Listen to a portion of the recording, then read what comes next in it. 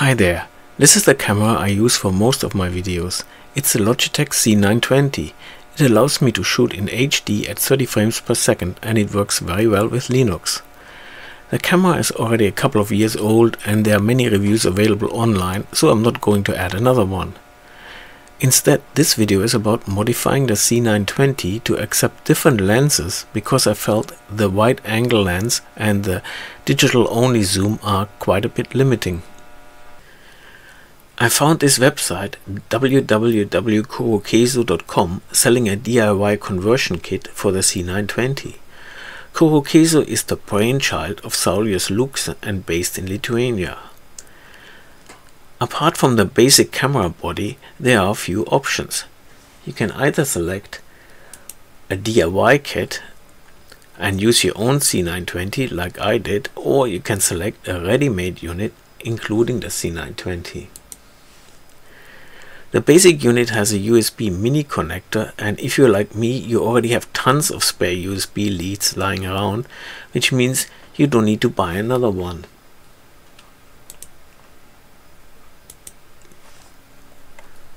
During the conversion, you are going to remove the original lens assembly.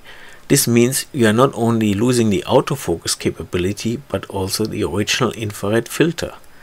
Without a new filter, the colors will be off, and Kurokeso offers two options. The low pass filter, which I selected, basically replaces the original filter and removes the infrared component. Or you can convert the camera to an infrared version by using the high pass filter instead.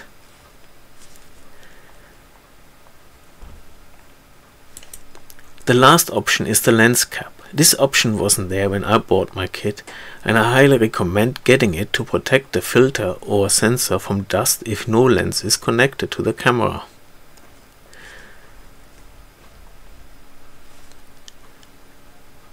To be clear, with the kit you are getting the case, a couple of screws, hex keys and a USB board. You probably need to order a filter and of course have your own Logitech C920 and some basic tools and reasonable soldering skills. You also need at least one lens, and Kurokeso offers a couple of high quality lenses on their website. The camera body has a CS mount, which is common standard for CCTV cameras, so there are plenty of lenses on the internet. You can also get a CS to C mount extension ring that opens the field of available lenses even further. Let's have a quick look at the rework instructions on the Kurokeso website.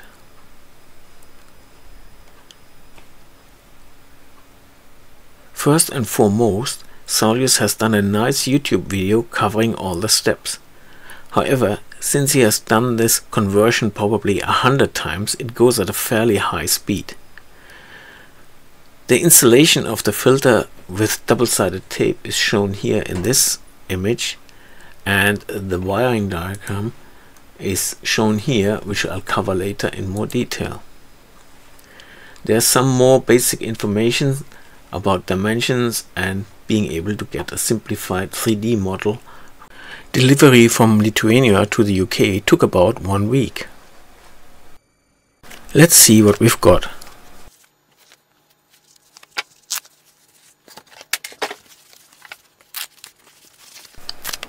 Very well packaged, no complaints here.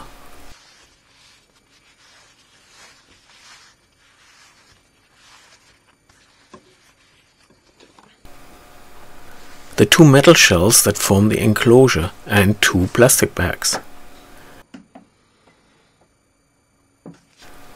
This must be the bag with the filter. And this bag contains tools, screws and the USB board.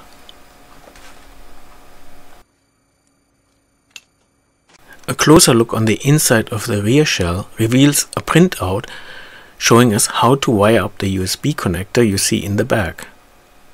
This is the outside of the rear shell, made in Lithuania. You don't see that very often.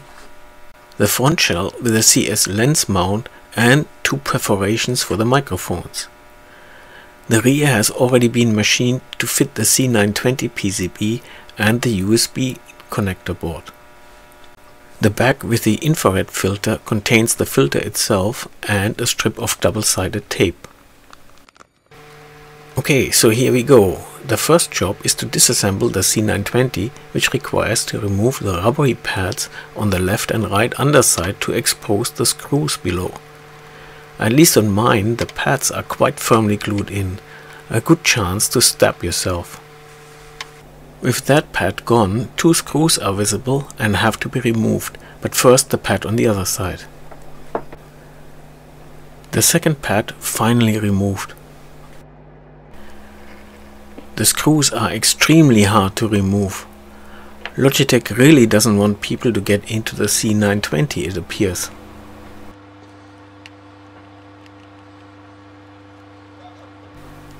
I needed all kinds of tools to get them out.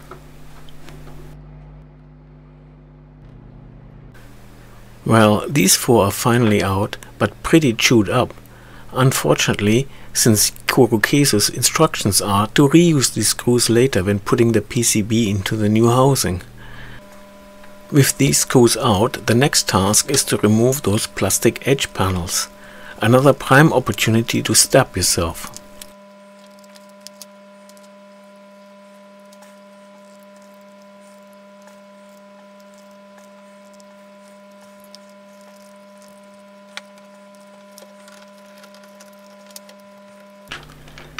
Oh no, now there are another 4 screws on each side to remove. This thing contains an amazing number of screws. Luckily, these are slightly easier to remove than the first 4.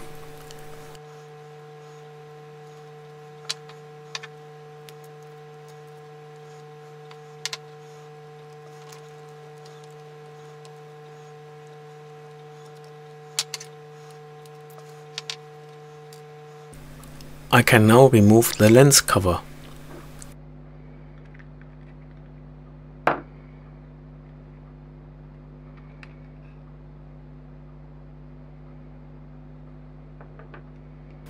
And expose another 4 screws hidden inside. With all these out, the final plastic piece comes off and exposes the PCB, which, you guessed it, is held by another 4 screws. With these out as well, the PCB is now just held in by the USB cable. It ends in a connector which I have just unplugged from the PCB, but the shield is actually soldered on. The easiest way to free the PCB is to just cut this last wire with snips.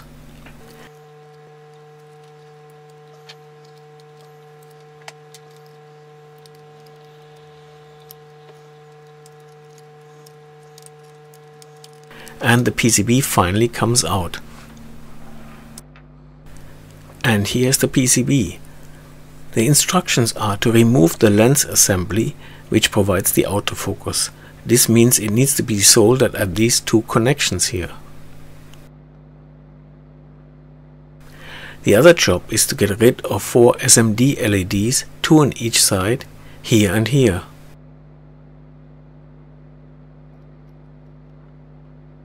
And the same on the other side. The reason the LEDs have to go is that in the new housing and with the original lens assembly gone, their light leaks into the CCD sensor. Yet the removal of the LEDs is a tricky business. The rework video on the Kurokesu site shows how to heat both ends with a large, for SMD, soldering iron tip, apply extra solder and heat until both ends melt and then just brush the LED from its pad. I considered using a hot air gun, but I haven't got a nozzle small enough to not damage or accidentally desolder other components close by. In the end, I used the suggested soldering iron method and it worked well enough. The desoldering of the SMD LEDs is probably the hairiest part of the whole conversion, and it has to be done if you plan to use the camera with a Logitech driver, for example under Microsoft Windows, because the Logitech driver automatically turns the LEDs on. If you are using Linux, for example GUVC View, you have full control and can turn the LEDs off. In that case, you might consider leaving the LEDs on the PCB. The desoldering of the lens assembly, on the other hand, is mandatory but fairly easy. Just don't forget to remove yet another screw on the back of the PCB before starting. The next job is the installation of the infrared filter, if you decide to put one in like I did. You cut 3 small pieces of the provided double-sided tape, peel the cover off on one side and glue them around the sensor opening like so. Then remove the top covers of the 3 pieces using tweezers to uncover their sticky sides. The filter comes with a protection foil on both sides that need to be removed first. To avoid fingerprints, hold it with tweezers and simply drop it into the sensor opening and gently tap it in place on the sticky tape pieces.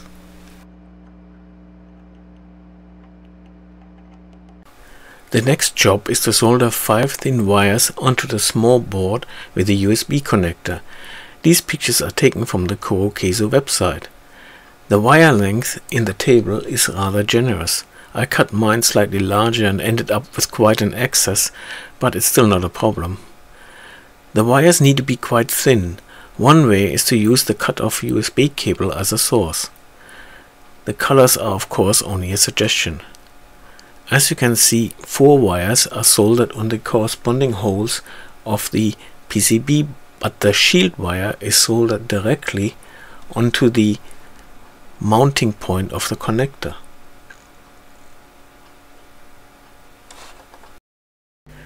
Here's how the USB board looks with the wires attached.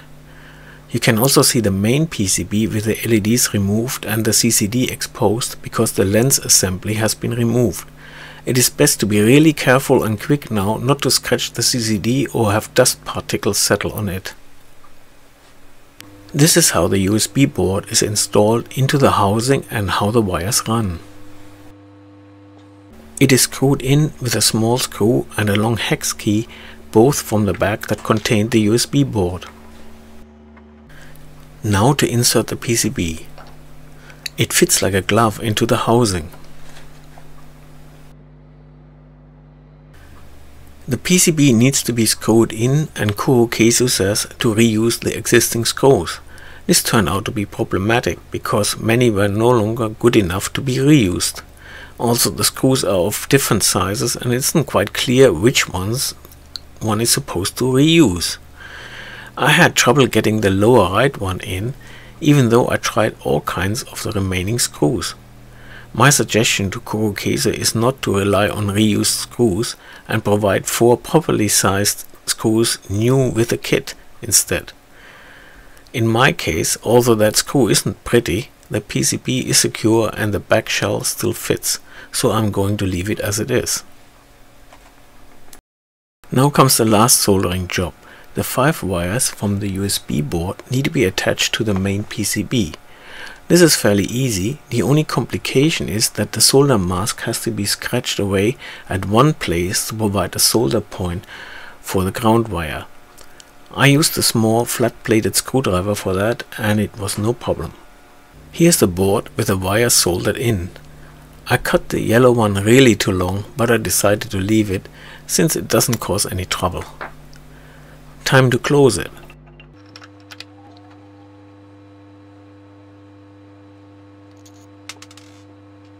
Luckily, these screws came with a kit and fit perfectly.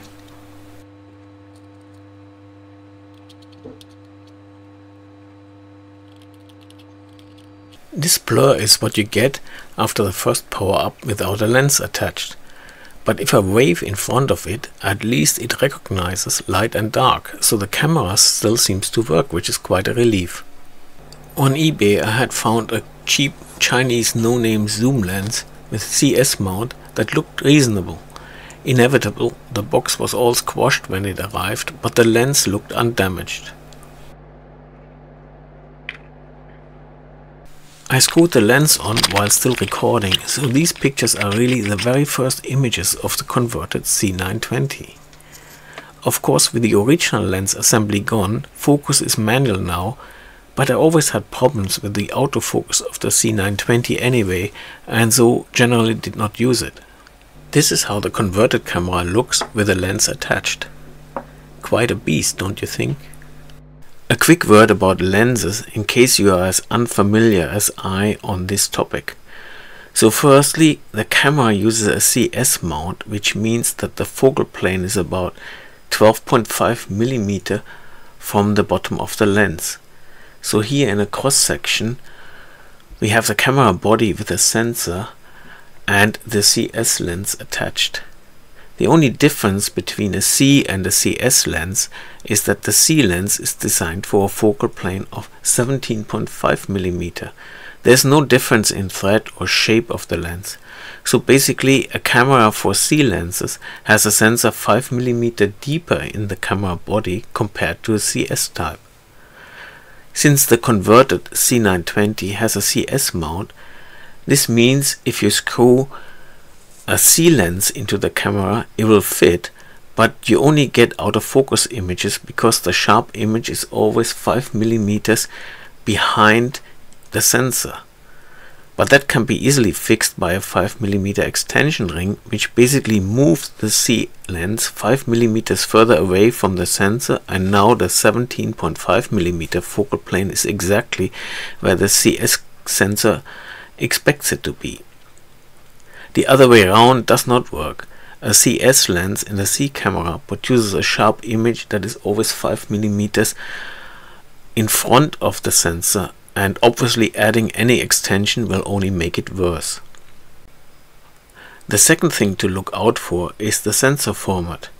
The C920 has what is known as a 1/3 inch sensor format. Sensor formats originated from the days when the image sensors were vacuum tubes and related to the diameter of the tube. Having a 1/3 inch sensor format simply means that the sensor area in the C920 is equivalent to a historical 1/3 inch vacuum tube sensor. The sensor format is important because you don't want to use a lens that is meant for a smaller sensor format.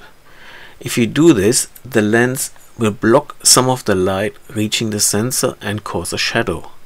Getting a lens with a slightly larger format is fine because the sensor simply doesn't use all of the image projected by the lens. Lenses are characterized by their focal length in millimeter, and you may be familiar with a typical 50 millimeter lens for DSLR cameras being normal, 35 millimeter wide angle and 80 millimeter a Taylor lens. Because the image sensor is so much smaller on the C920, you need to apply a multiplier, the crop factor. Wikipedia states that for 1/3 inch sensors this is about 7.2 and means a 35 millimeter lens on the C920 acts like a strong Taylor of 250 millimeter. Keep that in mind when selecting your lens. The last issue is the lens quality and resolution. Quality is about the materials, design and build. Obviously, a lens where components break or wobble during use is bad quality. Resolution is related to the pixel size in the sensor. As a lens consists of a number of moving glass bodies, all with imperfections, a lens of lower resolution will blur fine details across multiple adjacent sensor pixels, thus leading to an image with reduced resolution. As you can see from the datasheet, the C920 has a true optical resolution of 3 megapixels with a pixel size of 2.2 micrometers. Ideally, a lens should be rated for at least 3 megapixels at the correct sensor format, but obviously more is better.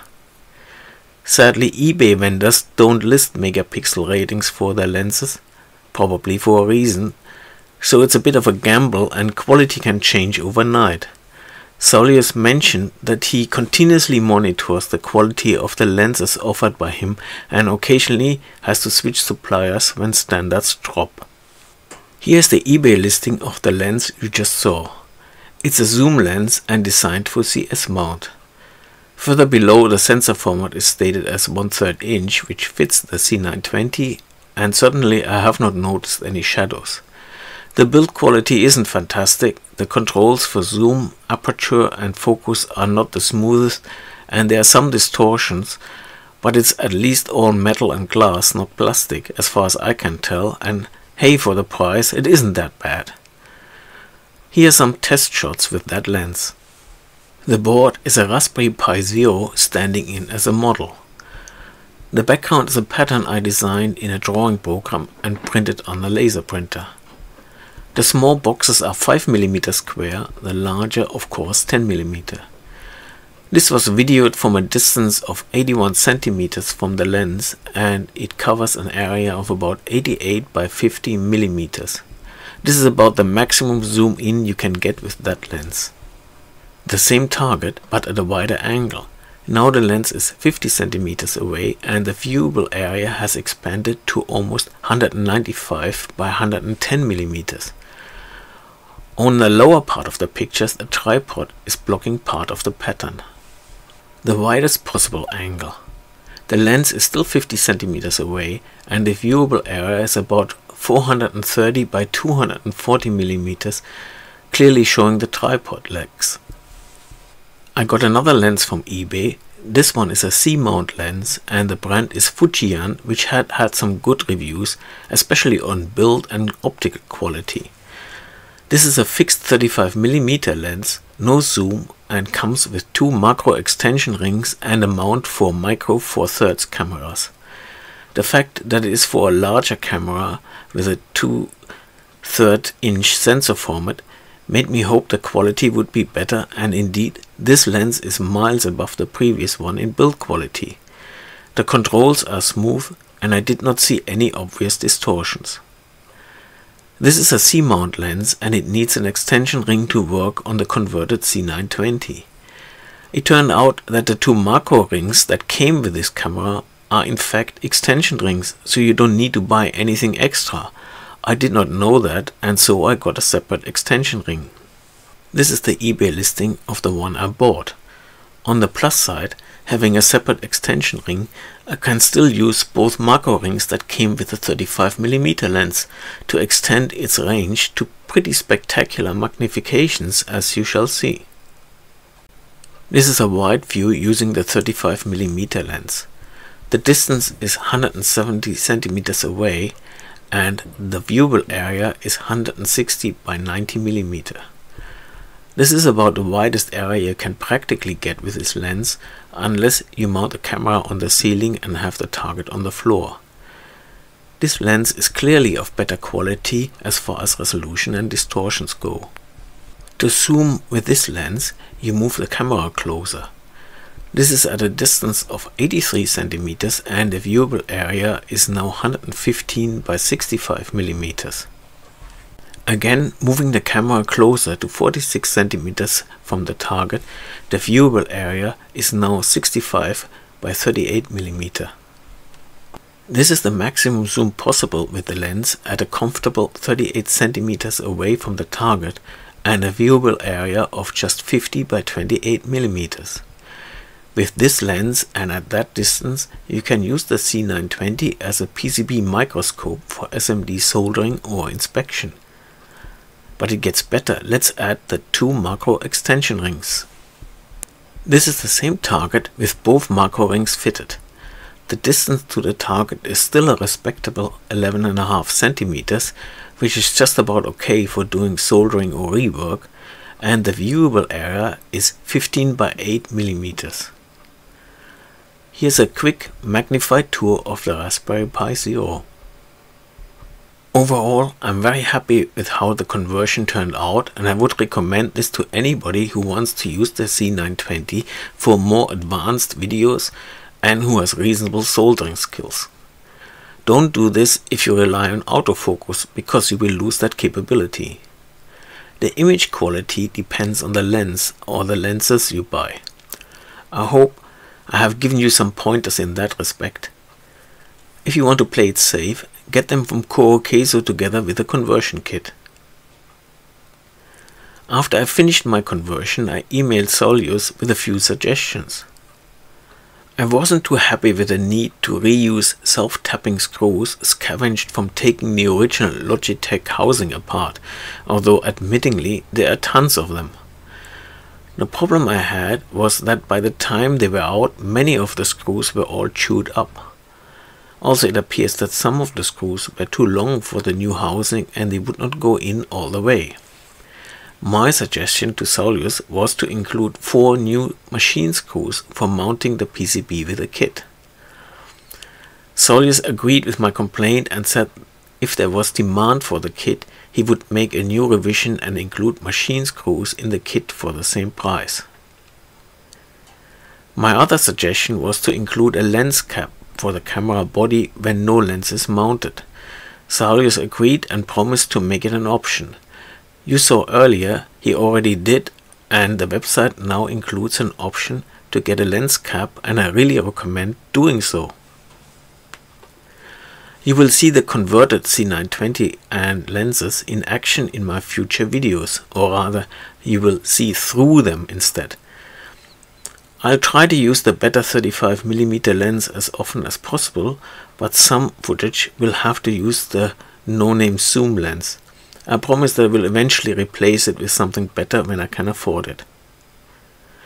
If you liked the video, please give it a thumbs up, leave comments, and thanks for watching.